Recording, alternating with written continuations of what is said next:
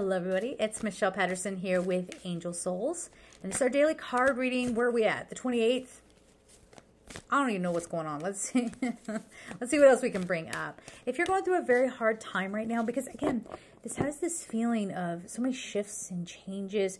It's being on high alert, and it's taking you away from things that normally you would be super worried about, right? Now it doesn't matter, right? It does not matter. I mean, if you're worried about debt, I keep feeling like the banking system is, something's going to happen with the banking system. I don't know if this is a little too like Mr. Robot, where all the debt gets wiped away. Maybe that's a bit much. But something changes where it releases us. And it's because we're in a false debt structure anyway, right?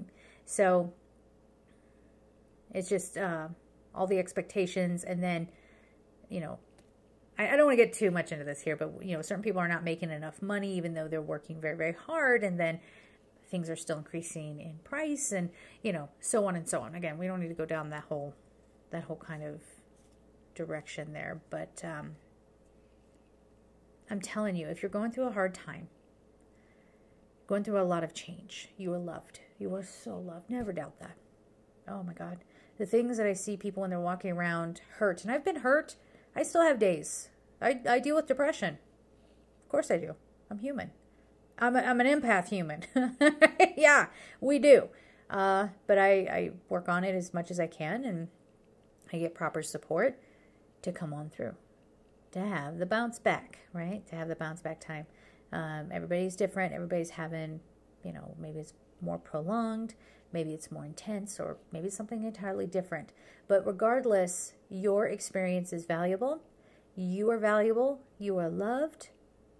I'm telling you, whatever changes, it needed to change. So there's that. Let me see if there's anything else here as we go through the cards. They said, good job. Good job. All right. Coming back home. There's a big feeling of coming back home, or someone's trying to get you to come back home.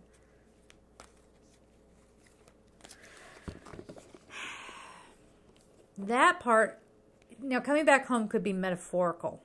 Okay, so it's like come back to this relationship, or literally come back to your hometown, or come back to this company, or come back to, you know, whatever. Just make sure if these people were not treating you well, or this, maybe it's an ex or something like that, if they weren't treating you well when you did show up for them, and there's no sign that they've grown or changed, and even then, going with eyes wide open, not defensive, but aware. If they didn't show any kind of signs of improvement, walk away. Walk away. You can make it on your own. It's okay. All right, anyway. A lot of stuff come through. Let's see what else we got here.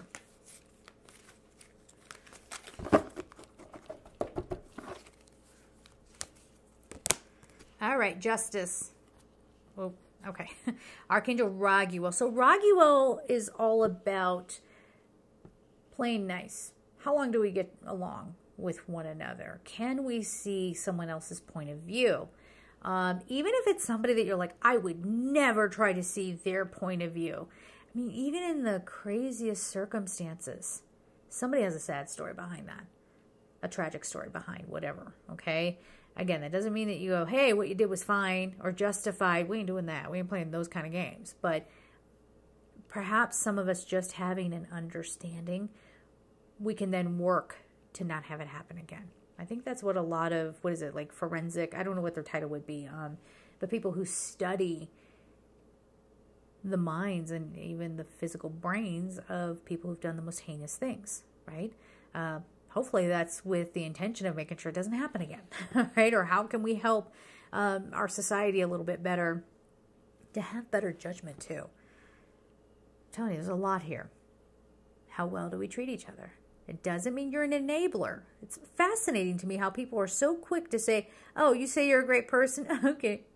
And I'm just going to go right in, and I'm going to be one of your flying monkeys. That's a thing. The psychological community actually calls it that. I'm the Wizard of Oz. Okay, so anyway, let's get into this. It says, fight for justice and equality. Rulings made in your favor. Don't give up. Now, if you're sitting here and you're like, I have a lawsuit pending. I'm going to win. You may not. Not everything is about your surface level situation. That's why people don't like my videos so much. Because they're not wildly entertaining because of that. No, this is, oh God, I can't stress it enough. Cracked open. Here it is. Oh my gosh, we're all a part of this. We all played into this. None of us helped. None of us stood up.